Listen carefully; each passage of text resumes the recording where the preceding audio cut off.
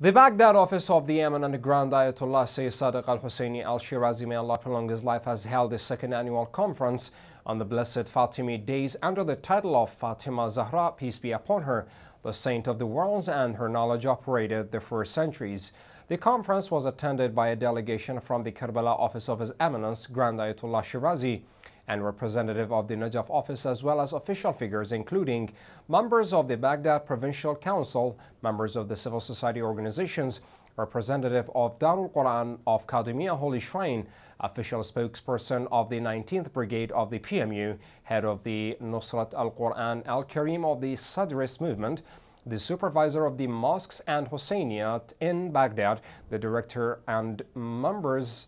of the Badr Organization, the director and members of the Ahbab al-Tuqa organization for women and child care, Baqiatullah Committee, members of the Abu TalibCutlural Forum, director of al-KhairWal Baraka Association, members of the Fadheela Islamic Party, deputy president of the political movement of al-Watani, director of the al-Watani office in Kerch, and other prominent figures. Mr. Ali Al-Saray, director of the office, said that the conference dealt with the personality of Lady Zahra, peace be upon her, and was inspired by the thought of the supreme religious authority, Grand Ayatollah Sayyid Sadiq al-Husseini al-Shirazi, may Allah prolong his life. Sheikh Maitham al-Akshi delivered a religious lecture in which he mentioned aspects of the life of Fatima Zahra, peace be upon her, after which poems were given in praise of her by a group of poets.